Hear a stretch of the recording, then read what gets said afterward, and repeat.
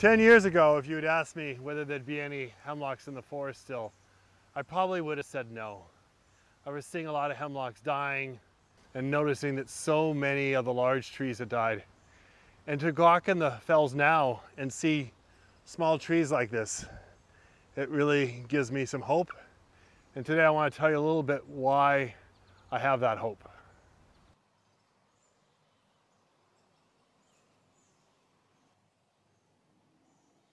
So my name is Colin Oriens. I'm a professor of biology at Tufts University, and I am also the director of the Environmental Studies program. And I've worked in the New England forest for quite a few years, and also do research in other parts of the country and the world. My main interest is how do plants deal with stressors out in the environment. It could be how they resist insects, how they deal with climate change. I study natural systems like where we are here, or I also study agricultural systems like coffee and tea. So today we're here at the Middlesex Fells, and I'm going to tell you a little bit about hemlocks.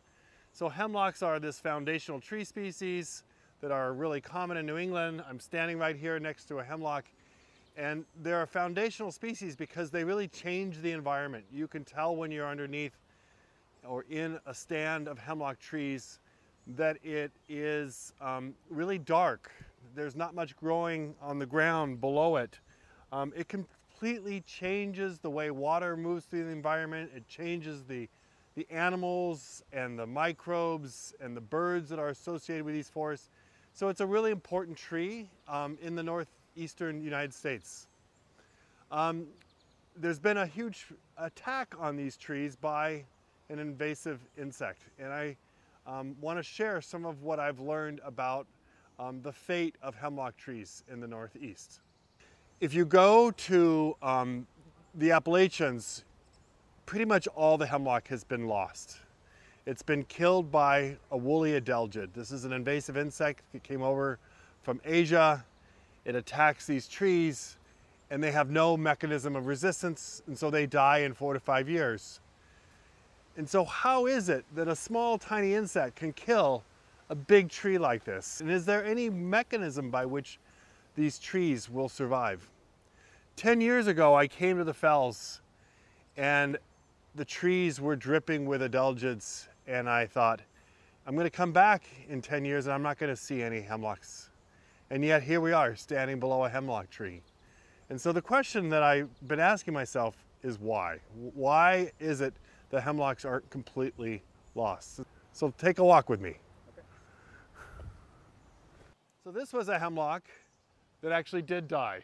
So you can see, if you're in a hemlock grove, you're going to see examples of trees that were alive and now are dead. Okay? And if we keep going up, you'll see another tree on my right. It's not doing great, but it's hanging in there. But if you look really closely to these leaves and you turn it over, that's the hemlock woolly adelgid. It's these white little, what I would call nests. So the insect produces a sort of covering over itself as it's feeding on the needles. And one of the things that you should know about it, there's 2 generations per year. So in the spring, the female lays eggs, they crawl out to the tips of the branches, the larvae settle, and then they grow and they produce the wool to cover themselves. And that allows the insect to be in sort of like a little safety nest, not a lot eats them. And they grow and they produce this wool, and about now, they're pretty much about to be fully mature. The female will then lay eggs. By the way, they're all females right here. They'll crawl out, they'll settle on the tips. Ideally, they're going to settle on the tips of the new growth, and they'll kind of go into a dormancy period. They'll emerge again in the fall, and then they'll go through the whole cycle, and they overwinter as adults. And so there's 2 generations, so the plant never gets a break. This is the time of year when plants want to produce new needles, and if they've got the adelgids sucking them basically dry, the plant cannot produce new growth because all the nitrogen that's coming into the plant is going to the insect. When these adelgids get a hold of the hemlock and are able to establish within 4 or 5 years, you'll have branches like this, and it's very likely that the whole tree could die. So in addition to the hemlock woolly adelgid, there are a couple other insects / arthropods that attack hemlock. One of them is the elongate hemlock scale, and it's on the undersides of the plants, lives on the needles, and if you zoom in, you can see the little scale insects on the needles. Okay, that is also a non-native species. And then the second player, besides the adelgid, is actually a native, and it's a spider mite, the spruce spider mite. And you can see webbing on the plant. Here's a really good example of the spider mite webbing. So that is a native species that also attacks. And so here we have a plant that is naive to two exotic insects, the scale and the adelgid.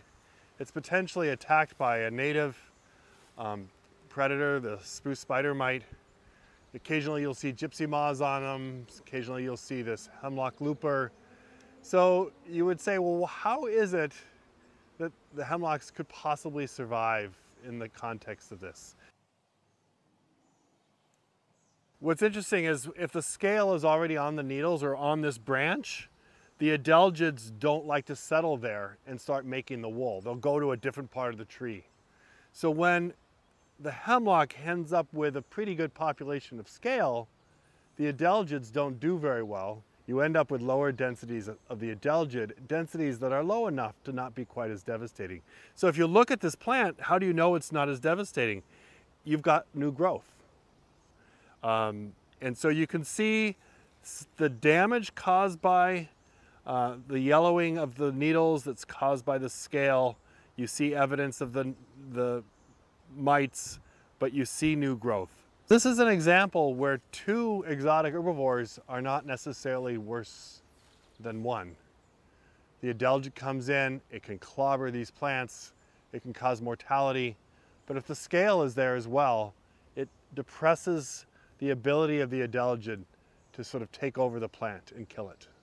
So the native hemlock to Asia is occasionally attacked, but they're generally quite resistant. So in the native range, the woolly adelgid isn't able of sort of taking over the native hosts. And so this is an example where you have an evolutionary history between an insect and a plant, and they're kind of in a stalemate, right? The adelgid can attack it, but it can't overcome it. The plant is quite resistant, so it can still thrive. But you bring those relationships into a new environment with a naive host like the eastern hemlock, all of a sudden there's no inherent evolutionary history, so there's no resistance within the hemlock. One of the things that we learned recently is that if you want to control the adelgid, you can actually use chemical pesticides. And so they use neonicotinoids, which are in the news, and they're thought to be quite problematic to pollinators and other things. So, but in some places where they're really trying to keep the hemlocks alive, they've put neonicotinoids on the plant. It gets taken up by the plant and kills the adelgid at the needles. But it turns out the native species that I was telling you about earlier, the mite, actually finds neonicotinoids to be kind of like candy. They actually do better. So the use of chemical pesticides to try to control the adelgid is actually not a good solution in the context of trying to sort of think about ways of saving our hemlocks, because you're going to create a different kind of problem and a native species can become a pest. Like many of the understory species that you see in the landscape, hemlock trees are incredibly shade tolerant. So when you have a grove of hemlocks, the only species you tend to see in the understory are more hemlocks because they're really shade tolerant. But it's also true that they can do well under deciduous stands because these leaves are sort of, the needles are out in the spring. They can start photosynthesizing early in the spring. And because of that, they can produce really good new growth in April and May before the canopy closes up. You'll end up with really good growth. So this ends up being the prime time for hemlocks to grow, is in the spring before the canopy closes.